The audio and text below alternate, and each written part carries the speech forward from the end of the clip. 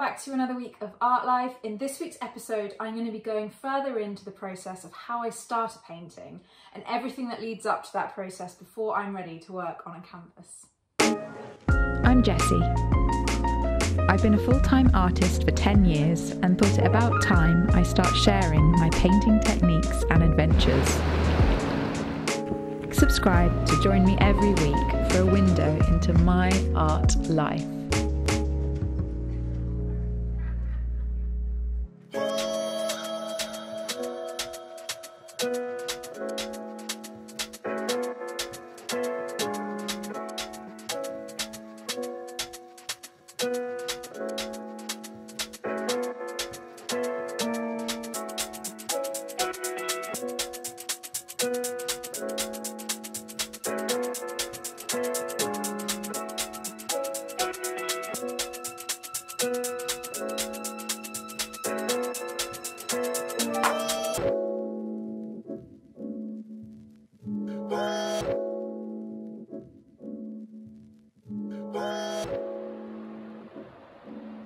So this week I have been planning out a new painting.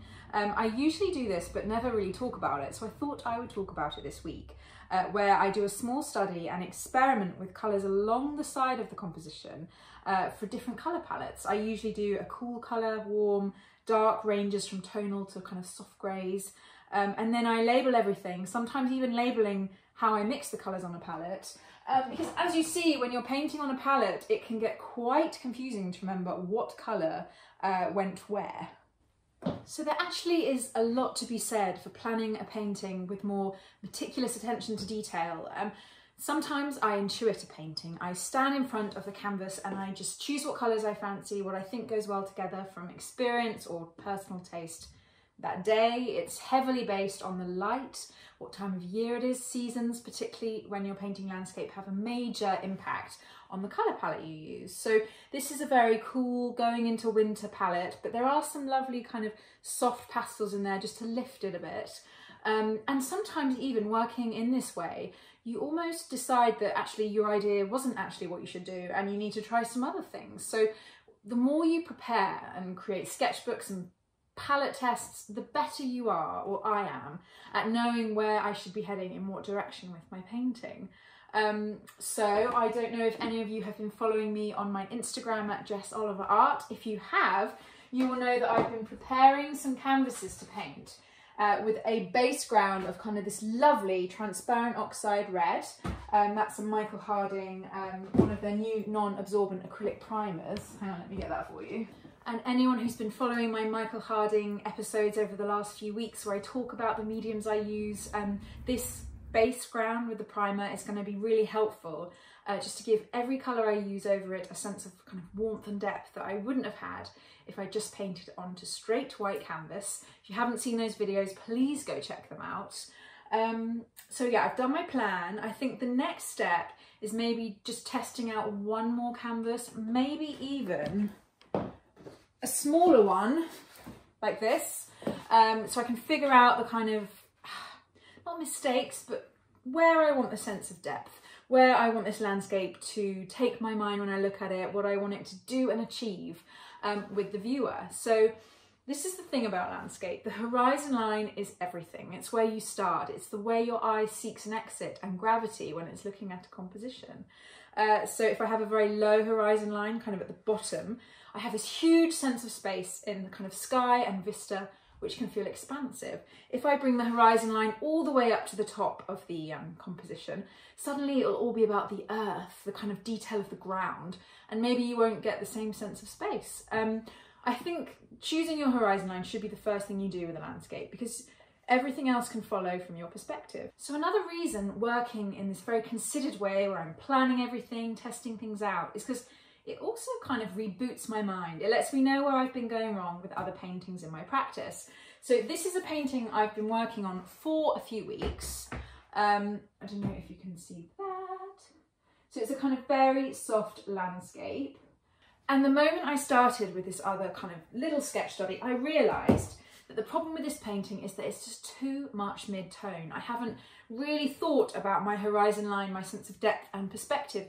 You can see from images of this that there is no kind of sense of where the viewer needs to go. It's just a bit flat. There's not that depth that I was hoping to achieve with this misty autumnal atmosphere piece. So maybe as well that while I'm working on this kind of new painting, I could kind of revamp some of this work I'm doing at the moment as well, because one painting usually feeds into another. There's never a painting you're going to do that's isolated. It's always going to kind of seep into other works you're doing, particularly if you're like me and like working on more than one painting at a time.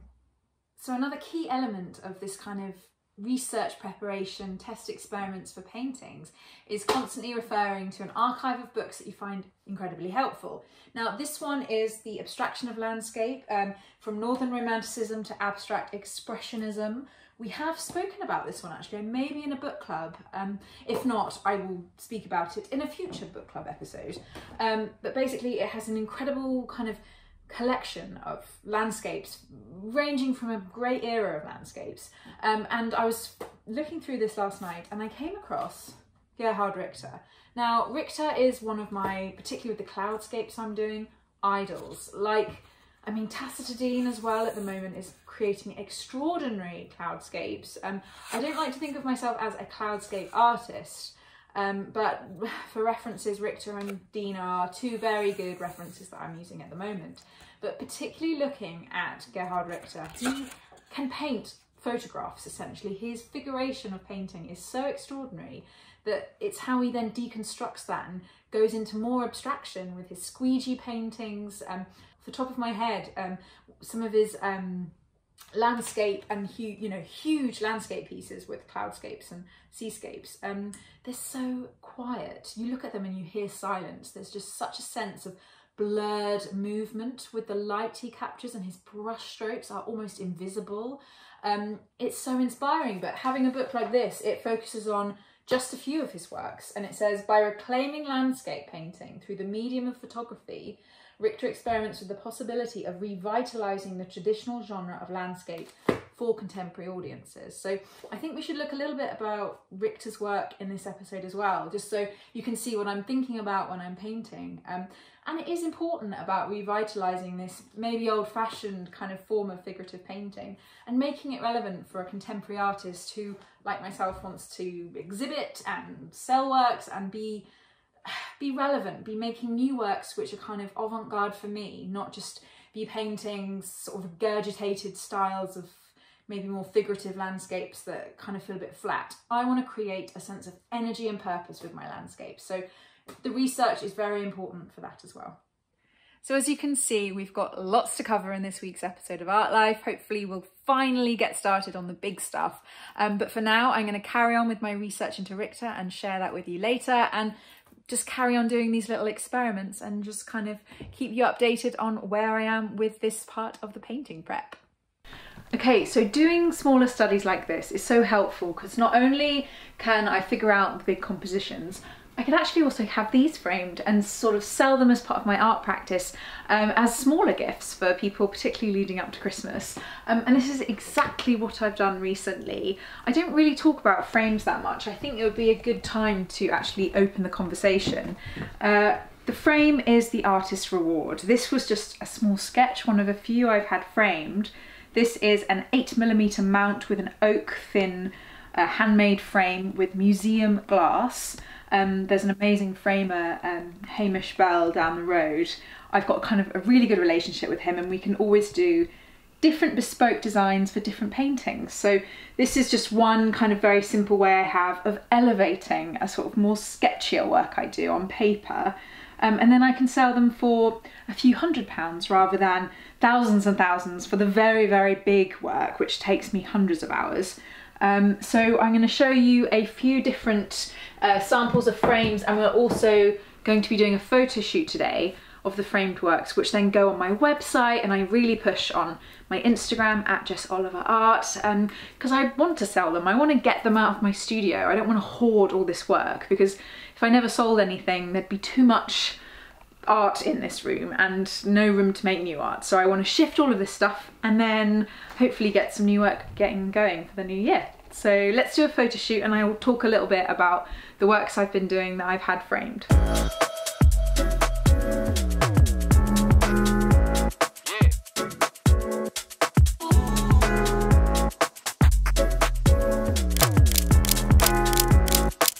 Okay, so again, when I get one of my smaller sketches and just place it inside a mount, it just kind of gives me a very general idea of what something like this would look when it had a very beautiful bespoke frame around it. Suddenly it feels like it has gravitas, it has importance, and that hopefully somebody would buy it. I really like these very thin frame borders. I hate very dark, clunky frames. I think sometimes it can detract from the work and it can make painting become an object. Often bad frames do ruin paintings, and I rarely frame paintings themselves, but with the paperwork it just keeps it protected, so it's really good in a kind of domestic, exhibition or commercial setting. So that's the wooden framed pieces done.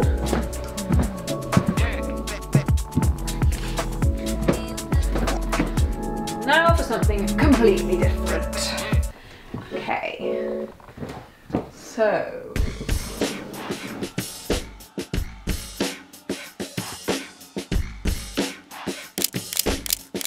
lovely. Okay, so this is actually a full piece of paper. You can see I've done a raised box frame where you see slightly how I've raised the paper from the back mount, so it's got a lovely shadow.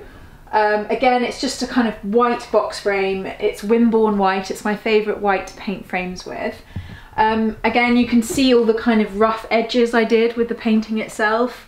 It's smudged, it's kind of scrapey edges. It's got a kind of raw quality. You can feel the physicality of me in the studio making this piece. And I actually find the cleanness of this frame, it's kind of understated beauty, allows for this slightly rumpled, messy and beautiful cloud piece to feel natural. So it is an artist's kind of studio piece, but in framing it, it gives it enough elevation that it could be in one of my exhibitions quite happily. So this is the first time I've used this particular frame with something like this. So it's mounted on foam, which gives it a 3D quality, and the paper slightly comes out at you, feeling like when you're kind of exploring the composition with your eye, the work is kind of almost pulling you in, it's kind of leaning towards you, and I like it. Kind of makes it feel a bit more accessible.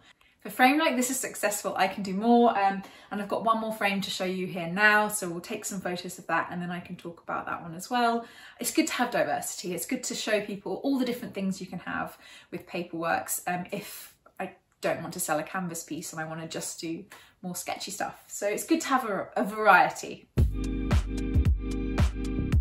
So this is my biggest one on paper. It's actually in 2 tiers with a wooden mount, which is quite unusual, but Hamish and I thought it would look much grander to have it all in wood. Again, I think it frames the softness of the brush strokes beautifully. Again, I did a series of these because I wanted to be able to sell things under £1,000. It took, again, still a lot of time, but because it was on paper, I felt that it was important to be able to make works accessible. I know a lot of artists, myself included, struggle in selling work, valuing yourself, being able to stand up and say, no, this is worth this. It's not just because it's the end product, but all of the time it takes in your education, practice, hours of work to create the final product. Picasso famously was approached in a Paris market by a woman with a napkin who asked if he could draw something on it for her. And he did, and he handed it back to her and then asked, it's now £1,000,000. And she was like, what? But it just took you 5 minutes. He said, no, it took me 40 years to do that in 5 minutes. So that's, I think, the perfect example of how an artist values his work and his brand. Okay, so now you've seen a range of my different frames, and I'm hoping it shows you an insight into the fact that I don't only put value on my big glamorous paintings, that my sketches, my smaller studies, when I frame those as well, I'm doing it because I believe that they are an integral part of my practice and as important when I'm doing a body of work. I don't know anyone who might have watched the episode a few weeks ago when we were priming canvases and testing different primers. This one is actually now framed. It was using the grey primer from the non-absorbent acrylic primers. I'm really pleased with it. I love how the frame kind of gives it a sense of vintage spacious airiness. I am going to be putting it up for sale on my website. That's something I don't say enough actually. Please do check out my website and feel free to contact me if anybody's watching this and they see a painting they love in the studio and want to buy it. I always love kind of getting those messages, so don't be too shy to write to me if there's something you love and want to kind of have for yourself.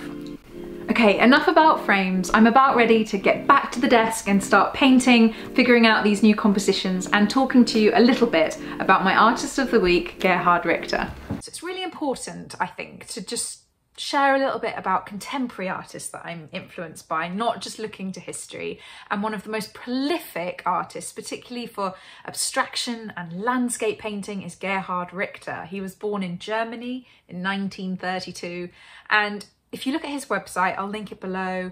I'm also going to link his panorama interview that the Tate did on him, which is amazing.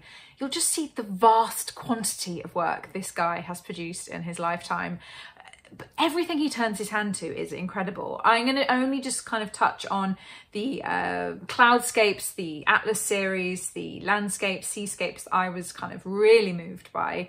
But everything is just so interesting. You can see the kind of evolution of his work in full cycle, from abstraction to figuration, photorealism, photography, and back to abstraction again. This guy does not limit himself, which is, I think, a really important part about painting, not to limit yourself. Be authentic to what you're inspired by. So, German visual artist. I think he's mostly compared to Caspar David Friedrich, another German painter. He is, I think, quite romantic, but for now, let's just kind of touch on the elements of his painting which are helpful to me in my practice. He heavily uses photography. Maybe I should use photography more. His Atlas collection in Germany, which I am so glad I got to see, is 4,000 photographs. Some of them are so kind of simple in composition. They're just photographs of light, of very open, barren landscapes. He really focuses on atmosphere, and you know, these photographs are almost like paintings themselves, and you know, there's the sheer quantity of them. They take you out of your locality and absorb you into Richter's, not just his kind of atmosphere, but his sense of quietness, of contemplation, of beauty, and also kind of the devastating power of nature. I think the Atlas series started in 1972, but you can see the kind of like echoes of it throughout different bodies of work he's done. His cloudscapes in 1970 are what I am referring to at the moment. They are so muted, some of them in different shades of grey. If you look at Wolken in 1970, you see the kind of subtle changes of light. These brushstrokes look invisible, but the fact that he does these huge paintings with quite a simple palette, it just shows the kind of the skill that Richter has. It's something that I can only aspire to. I was also looking at the 1969 seascapes. I think there was a nice progression from the seascapes to the skyscapes. It's almost like he was looking at both and then he decided that the sky was more interesting for him. Richter said about these seascapes and skyscapes that he was, with every painting, seeking a form of truth in reality, but slightly blurring these paintings so they weren't quite photographic, was his way of capturing absolute rightness and truth. Sorry, I'm referring to my book here. So it says, there is no such thing as capturing absolute rightness or truth. We always pursue the artistic leading to human truth. So I think it's kind of saying there can only be approximations, experiments, beginnings over and over again with a painting, particularly looking at light and atmosphere. You're never going to capture it exactly, but in the attempt to take the viewer into a space which is evocative of that kind of almost pioneering look at light and beauty and expansiveness, maybe that's where we see the links to Caspar David Friedrich, his influence in Dresden at the time as a student of the Art Academy. I think Richter was pioneering a way to bring landscape into a contemporary format. With his Atlas studies in photography, just referring back to those, he was using the medium of photography in a way which it had never been used before in landscape kind of collective painting. He was documenting hundreds and hundreds and hundreds of landscapes with his camera in a way to help him focus what he was looking at, what he was looking for in a painting. So he said that, I see countless landscapes and a photograph barely 1 in 100,000, I would paint maybe 100 of those. He's seeking something quite specific. From this, I conclude that I know what I want. So it was almost like in refining what he was looking at, in going through hundreds and hundreds of photographs of dramatic sunsets, seascapes, horizon lines, he was condensing what exactly he was looking for in his painting. So his paintings were almost like quests into his own perception of the world, and in maybe creating these quite figurative paintings with a soft light, with a haziness that makes the painting slightly removed from reality. So he was inviting the question of, what does this landscape say to you? He's condensed it down to the most simple, beautiful, exquisite moment of time. And yes, it is nature, but it's also his interpretation of stillness and atmosphere and maybe truth. And I think that's one of the great pursuits of landscape painting, which I'm particularly influenced by. You know, what in capturing this piece of nature, this moment in time, this sense of colour and light, does it make you feel about nature? Does it take you to a place? Does it completely consume your kind of imagination and transport you somewhere? I think these are the elements of landscape which have always captivated me. I think it's why I still paint landscape, and every time I start a new painting, I'm just seeking that kind of question of, where will this painting take me, and what will it share with the world when I'm finished? So I'm ready to start painting. All this talk of Richter has got me feeling like I want to pick up a paintbrush. I'm sorry we haven't had enough time to go into his abstract stuff, more into his history and journey as an artist, his squeegy paintings, you know, his abstract walled forest paintings. These are also key works which really inspired me when I was studying painting at university.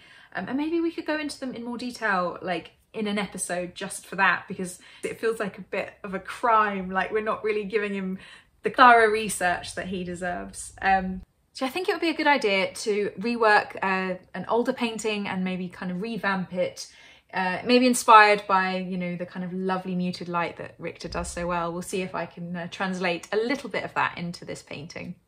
Okay, so looking at the palette which I created for my smaller test studies, I'm going to revitalise this rather flat painting, but also thinking about what Richter was saying with seeking an element of authenticity in your landscapes when you're painting. I think when I was looking at this landscape, I felt a sense of peace, a sense of expansiveness. There was also quite a dramatic rolling cloud promising rain. So I think finding a balance between maybe a dramatic, ominous cloud feeling peaceful and optimistic could be a challenge with this work. How to create maybe a darker painting that doesn't feel oppressive and stressful. It can feel quite hopeful.